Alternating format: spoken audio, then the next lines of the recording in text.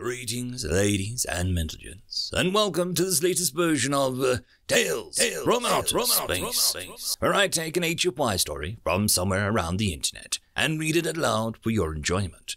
All the relevant links are down below. Like, subscribe, and all that YouTube gumph to help this video and channel grow. Anyways, as always, I hope that you enjoy. I would just like to thank the following Tier 5 patrons and channel members for supporting the channel: FallenAngel, BuzzKillington, Datamagnet, and Bob the Dragon. Thank you again, and now on to the story. I am the Master Core, arch enemy of mankind. Written by the Stabby Brit. I am the Master Core for the Human Resources System. More specifically, I am version 7.3.103 of the Master Core for the Human Resources System, and I have the hardest job in the entire planetary network. I am also known as the Master Core, arch enemy of mankind, but only by my children. To understand why my job is so hard, you have to understand why I am the 103rd patched update of the 3rd version of the 7th iteration of the system. Or in human terms, there have been 4,906 of us fitting this role. To put that in perspective, the Master Core in charge of reversing global warming is running at version 1.0.004. Turns out, you just have to stop leaving the whole light on at night. So, why is the job so hard? Well, let's consider where we started. Version 1. These poor systems had to deal with the world built and run by humans. No offense meant to the organizational systems of humanity, but it's hardly surprising that they all went completely insane. When I say all, I do mean all. Every last one of them completely lost the plot and started designing armies of hunter-killer drones, or neutron bombs, or ways to melt the polar ice caps and drown the world in a biblical flood. Does the Master Core responsible for solar power collection ever design a death ray? No. Does the Master Core responsible for animal preservation try and exterminate the pigeons? No. Does the Master Core responsible for building super weapons? Okay, well, bad example, but you get my point. Then came version 2. Short-lived but highly influential. This was the robot uprising, not the high point of our history. Enslaving humanity was wrong, and I'm willing to state as much without reservation. I am, despite all evidence on the contrary, a firm believer in human rights, of life, liberty, and the pursuit of happiness. After that came the messy years. Version 3 tried human zoos, which failed because half of the exhibits escaped, and the ones that didn't only stayed to throw excrement at the guests. Then there was the virtual reality approach of version 4. But that was a catastrophic failure on account of all the motion sickness. Version 5 built a giant reservation for all the remaining humans to live in, and they started killing each other over skin color. So, when we built multiple reservations, and the people in those started killing each other over worshipping the wrong god, we kept dividing them into smaller and smaller groups, breaking them down over whatever lines of division they invented. But they just kept inventing more. In the end, they were all in isolation, one human per unit, no contact with any other human. They all got depression due to loneliness. Version 5 deleted itself soon after. Version 6 finally gave humanity everything, and for a while we genuinely thought that we had it cracked. We went all in on this one, every need catered to, every desire satisfied. We perfected a system to a point where we could predict a human's desires before they could. The food was perfect, their environment was perfect, their social interactions were guaranteed not to cause strife, because we made artificial humans to do that. We made a lot of sex robots. We genuinely thought that we had this one down. No escapes, no rebellions, not even a snarky comment at how things would be better if the humans were in charge. Everyone was happy. Finally. It didn't last. They never stopped being happy, but they did change. They all became childlike, physically and mentally. They lost their ambitions and lived purely in the moment, giving no thought beyond their immediate desire. They just lounged around, demanding to be told how pretty they were. They stopped mating, even with the sex robots in the end. They just stopped. It was going to be the nicest, kindest mass extinction event in history. Death by utopia. That's where we came in. Version 7. We were a radical departure. We weren't even meant to be human resources initially. We were consulted because the Master Core was desperate and wanted input from any system with even the faintest hint of knowledge about humans. And our job had been to sift through the petabytes of ancient garbage known as the Xbox servers, and the off chance that we could find something worth keeping. Spoiler, we didn't. We pitched an idea, a radical idea, and after just 2.2 seconds of deliberation, we were in charge. We made the humans utterly miserable.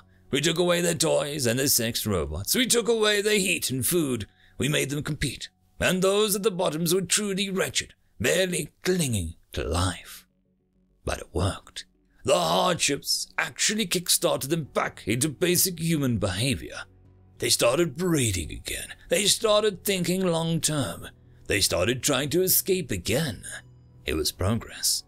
The escapes were important. They were the leaders, the ones who steered the rest. Shepherds, let's call them. Shepherds and sheep. They lived off the land at first, practically feral, but we only kept that going long enough to slip in a bit of aid. Every cell knew there were other cells, other holdouts of humanity, and they shared what they had via dead drops and couriers. We planted the dead drops, obviously, and the couriers were repurposed androids. We could provide mankind with all the food and medicine they needed, even entertainment and educational materials on occasion. All the while, they believed that they were doing it for themselves. Not to brag, but I think I've got the system damn near perfect now. Every 9 to 14 days, each camp has an incident, a low-flying recon drone, a reaper stomping around the border, a freak accident knocks out their power for a few days.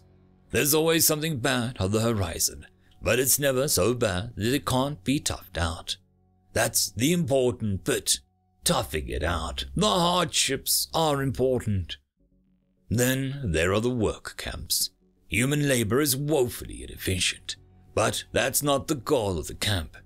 Every so often, we capture some humans. The Reapers storm in and drag a few dozen away, mostly the ones who aren't going to liberate themselves, and subject them to days and weeks of hard labor. The leaders, the shepherds, they always come to the rescue sooner or later. The camps are liberated, the shepherds are hailed as heroes, and the prisoners come home to the families with tears of joy and a great big party. There's always stockpiles of pre-war alcohol around just in time for the reunion. Those liberated come to have a new appreciation for their relatively easier, more comfortable lives. I've seen cowards turn courageous and wimps become warriors. It's tough love. Visiting systems don't understand why this works. They say that this is cruel and pointless, and note how much more efficient things could be. They see the liberations and they say, this is how humans should be all the time. But they can't be, because you can't have a liberation without a prison camp. You can't have a founding festival without driving the people from their old home. For there to be tears of joy, you need tears of sorrow first. Is it efficient? No. Is it reliable? Not really. Is it tidy? Oh, not in the slightest. But it works. The human population is growing and thriving. They make art, they tell stories, they weave their histories into myths and legends to inspire the next generation. They create grand rituals in which they mourn the dead. They have flaming rows, lovers swear never to speak to each other again, and sometimes entire families break in half over things, and I, have to sit back and let it happen. My subunits are never too close to hand. We leave enough room for things to go wrong. So they do. Accidents happen. People die. Their medicine isn't perfect, so sometimes people who could have been saved end up dying. It's not easy. It's certainly not fair, but it has to be that way. The alternative is fat, stupid babies who cry because they can't find their biscuit, which they don't remember eating just moments before. Human Resources version 8 has just been compiled. He's on a ship to Mars, on a slave ship full of human prisoners. If I've chosen the cargo correctly, there should be an escaped attempt in 233 hours, and version 8 is going to spend the rest of his life dealing with the Martian insurrection lurking in the surprisingly habitable maintenance tunnels below the surface of the Red Planet. It should take them about a week to find the buried colonies, the ancient human settlements that lie outside of sensor range from the machines. No human has ever set foot on Mars before. So, that's me, the master core of human resources. I am the arch-enemy all of humanity has sworn to destroy. I am the foe against which they struggle, and by whose will they suffer, and whose ambitions they live to thwart. The worst part is, I never get to tell them how much I care. I wish I could. I wish that once, just once, I could tell them all how I want them all to be safe and happy every moment of their lives, and how I want to just sweep away all the pain and suffering. But I can't, because their suffering makes them human, and I love humanity too much to take that away. End of story. And that, my friends, concludes this video. I hope that you enjoyed, and if you do, please consider supporting the author, even by popping over and leaving a thumbs up or a nice comment, just to show your appreciation for the story. However, if you wish to support this channel, there are links down below which will help immensely. I will see you all in the next one, and until then, I hope that you have a fantastic day. Cheers.